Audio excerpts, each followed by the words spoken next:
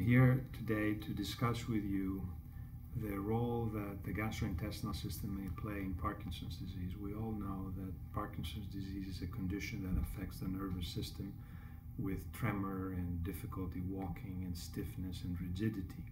What we don't know enough yet, at least, is the role that the gut may play in Parkinson's disease. And that appears to be, in preliminary studies, to be very, very significant.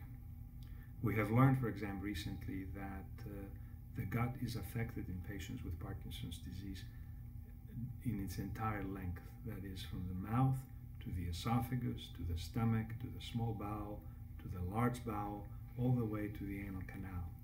Any of these domains, any of these elements of the gastrointestinal system can be affected by Parkinson's disease.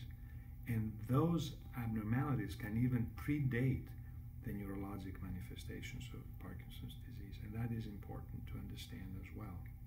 So in my practice, I see patients with different stages of the disease.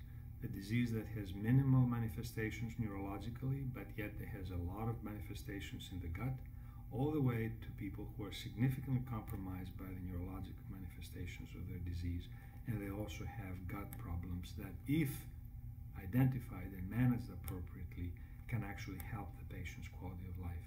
And we have done a tremendous amount of clinical research to help us understand how we can actually identify these issues in the gut, how the treatment of these issues in the gut can help the patients living better lives in terms of their Parkinson's disease and how they function every day. In particular, we're doing a study which actually looks at how the gut problem evolves over time, over a course of years in patients with Parkinson's disease, and how understanding that gut problem, measuring it in a quantitative way, can help us predict how the Parkinson's disease will evolve. And that's, in my opinion, a very significant study that is done prospectively over time in the given individual with Parkinson's disease that will help us really understand what exactly is going on and help us with management decisions and treatment decisions. So we're trying at this point to recruit individuals who are interested in participating in the study to understand that. The way we do that study is we ask the individuals who are interested in participating in undergoing some tests on a yearly basis. And there are 3 tests other than questionnaires that assess their symptoms.